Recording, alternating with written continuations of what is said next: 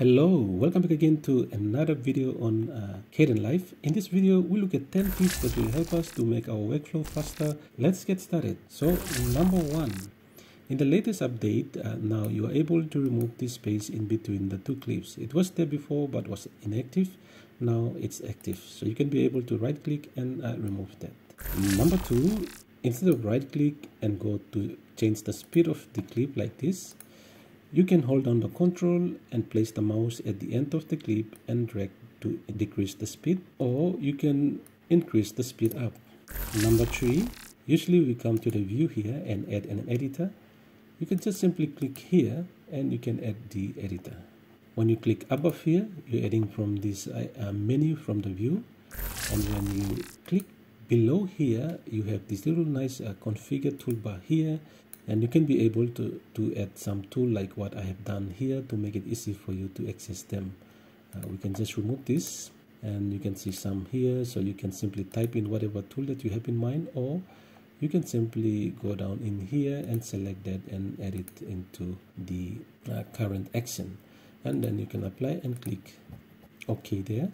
And you can see now you can simply click here and add your instead of right click here, you can simply click in here and add in your text or whatever that you want to add, and then click create to create that. The next one is with the latest update 22.12, you now have the guide editor. Usually we do a right click and we add the guide, or simply hit G to add a guide, and you have the small editor here. Now you're able to add an editor which have many functions that you can be able to use them. So here right click and you can see the guide here, and now this is the guide. So if we are to add a guide here, let's place our playhead here and then click on the guide here. We can change the color to whatever color that we want, change the name, then click OK, and you can see the guide here that we can be able to move to whatever position that you want to. And they are right here. You can always edit from here, you can add from here, add a new one. You can delete them from this menu here. You can import and export and configure the categories right inside this editor. The next one is the changing the resolution of the video. Usually we have 1:1, which is the full HD. When we come in here, well, sometimes you can see that it's a bit laggy if you have the high def video. So usually you can change from here a different resolution here to 720, 540, 360, 720 and edit your video, but when you export that, it will always export as HD. Now for this next one is very interesting. So for example, sometimes we just drag a clip to the timeline, and then we don't want the audio, so we do a right click and we go up to the ungroup clip, so we can be able to remove the audio. But did you know that when you place the mouse here, you can see the video icon and the audio icon? You can select to just simply place the video clip right onto the timeline without the audio. And when you want to place the audio as well, you can simply click here and just point to the audio icon and drag the audio one here. And if you want to add the audio to it, you can simply right click and then restore audio. You can also do the same for the audio as well, restore video. Now if you want to change the duration of the video, you can always do them here by simply add the in point and the out point, or the in zone and the out zone, or you can simply do that, or simply just do a right click and you can see the edit duration here. Once you have that, now you can be able to type in the crop start, duration, and then crop end. So let's say we just want to change this one to an 8 seconds clip, something like that. So let's just put to 8 and 00 and then click OK. So we just trim it down. With the latest update of Kdenlive, you can be able to display the preview right inside Glaxnimate. Let's try and see that.